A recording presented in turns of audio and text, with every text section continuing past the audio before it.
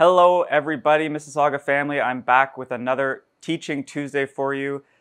Today I want to talk about getting a little bit bigger turn. Maybe some of us aren't as flexible as we'd like to be, and obviously doing those good golf stretches is a great way to get more turn, but there are some other things we can do in our actual golf swing to get a bigger turn and some more power behind your shot.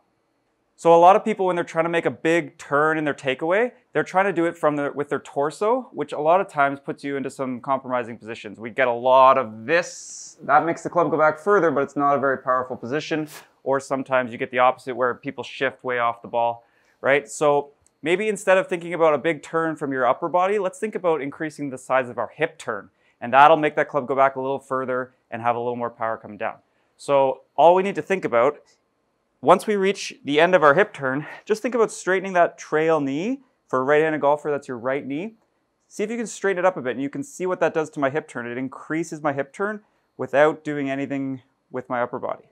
Okay, so if my normal swing looks like this, if I want a little extra hip turn, just straighten that right knee a bit. That left knee can go a little more straight out over your left toes. Your right knee will straighten, and you can see I've got about 20 degrees of extra hip turn in there.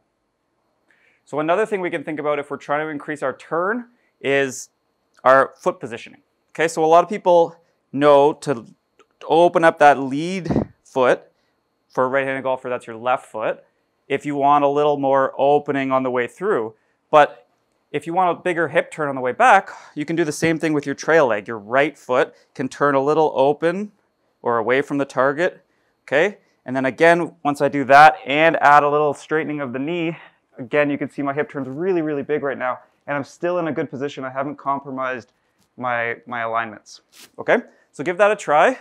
We're gonna go open with the trail foot, and then we're gonna straighten that right knee on the way back. You're gonna make a much bigger turn and have a really, really powerful swing coming down.